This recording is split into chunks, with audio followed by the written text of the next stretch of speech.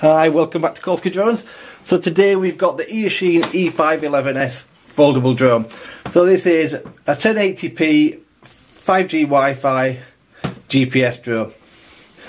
Apparently with 16 minutes flight time. It's got GPS, one key return, headless mode, altitude hold, HD camera, and you can adjust its speed. So let's have a look what you get in the box. So in the box you get an instruction manual, which is actually quite decent, tells you how to calibrate and everything. What I would say is there's nowhere on this instruction manual that is the Eachine anywhere, so I'm guessing this isn't an Eachine product, it's just a rebranded one from someone else. So you get the drone itself, set of prop guards, set of spare props, charging and a charging cable, sorry, two spare props and a charging cable, and the controller. So let's just put this down here out of the way. Let's have a look at the drone. So the drone is obviously designed to look like something else. There's no prizes for guessing what it is. So it's a complete rip-off of the Mavic Pro, Mavic Air. It is actually bigger, and this thing weighs over 300 grams just, which I find strange because it's well over the 250 gram limit. So this is your drone itself. So it's obviously got foldable arms. These fold down and clip in to give you more height. They actually work quite well. It's actually quite a nice finished off drone. This is like a, I don't know how you can describe it. It's like that rubber coated plastic type stuff all over the drone, and then underneath is just plastic. There looks like on another drone or a different one or another one of these, there's an optical flow sensor. This has no optical flow. This does have a 1080p 5G Wi-Fi camera that's adjustable from the transmitter, but there's no wheel on the transmitter. You do it with these buttons. I'll show you that in a minute, which I don't particularly like, but let's have a look. Now the other thing is I bought this drone and I got it cheap, but today I've just looked on and this is coming in at around £85, which is a lot of money. You can buy it in different variants. So you can buy a 720p version, a 1080p version, or the 1080p 5G Wi-Fi one, which is this one. And I think the difference is the SD card slot. This one has one. I don't think there was a. Don't quote me on that. I can't be certain on it. So this is the drone. So in the back you've got a battery, which is 1200 milliamp hour, 7.4 volts. So it's a 2S LiPo. So this is the first thing I had a problem with when I got this drone. So I put the battery in, so it just slides in like this, and when I pushed it in and I tipped it up, it fell out. No matter what I did, I couldn't make the battery stay in. On here you've got a little lip. You can see that little ridged up bit there. That pushes down to allow you to pull the battery in and out. And then there's a lip on here.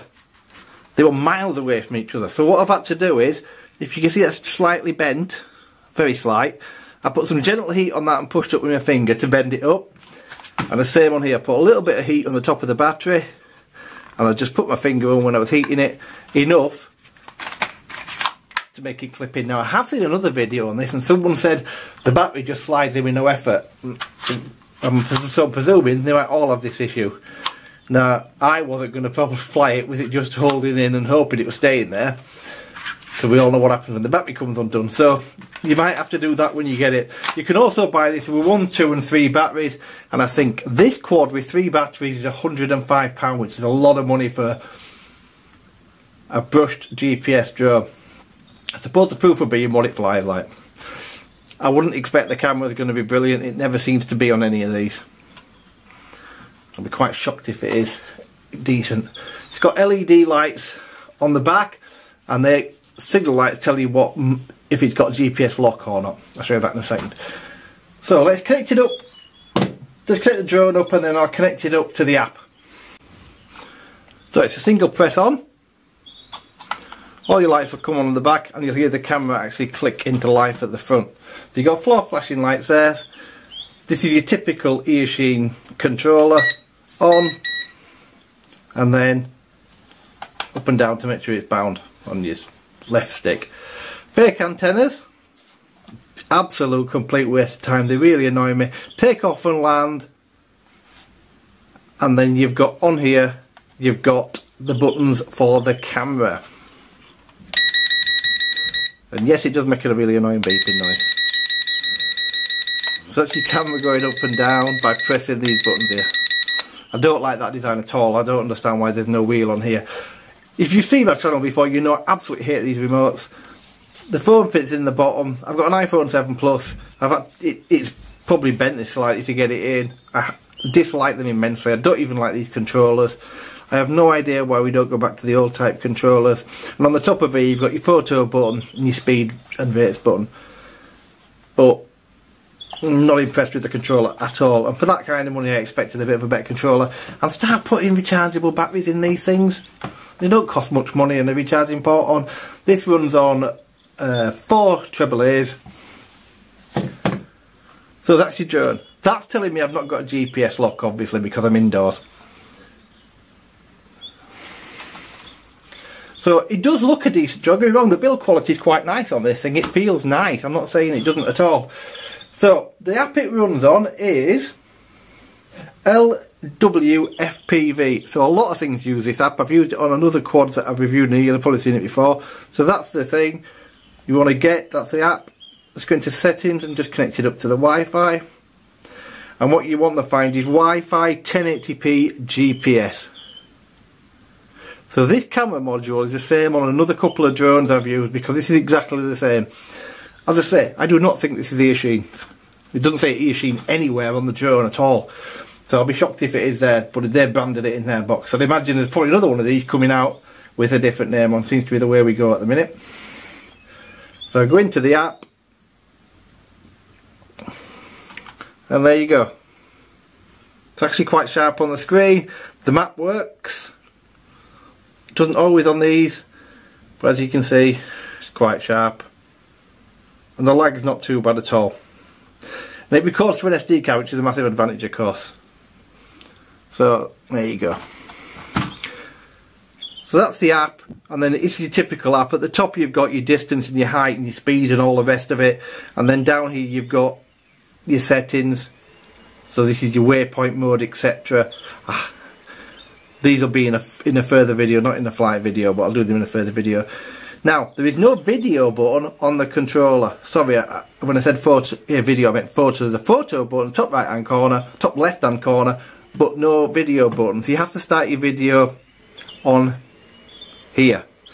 Now, sometimes with these apps, that'll just record to the phone. It actually doesn't. It records to the SD card. If you've got an SD card in, if you haven't got an SD card present, it'll record to the phone itself. Now, I've used this app before and didn't like it, so I'll see what it's like when I do the flight video. I found it was just knocking out all the time, but it might be a lot better on this one. So that's basically the drone. That's what you're getting in your box, and that's what you're getting for your money. As I say, I think it's a bit expensive, and if you are thinking about buying one of these, double check this battery and make sure it actually clicks in, because that's what it needs to be like. You need to be able to push down on that to get it out. When I got it before, I could just literally do that and pull it. Or, as I said, tipped it up down first time. I like the LEDs on the front. They're very, very bright, so I'm presuming they're going to look bright in the flight. So, it's enough of me waffling. I'll have the flight video in a couple of days. Thanks ever so much for watching. If you haven't already subscribed, please do. For loads more videos coming up shortly on a lot of GPS drones, but also later, after probably January, there's going to be more of other things on. There's going to be more cars on the channel, more planes, more boats, anything RC related. So there's going to be a lot more, not just drones. For two reasons. One, there's not as many drones around at the minute because at the time of year there'll be less coming out. And the second thing is, they're all getting a bit samey. So I feel I'm reviewing a different drone that looks different, but it just behaves exactly the same as the one I've done before.